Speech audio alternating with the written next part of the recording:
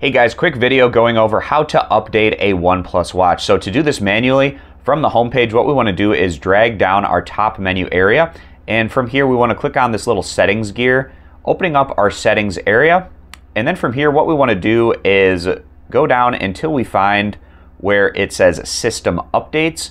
We're going to click on that.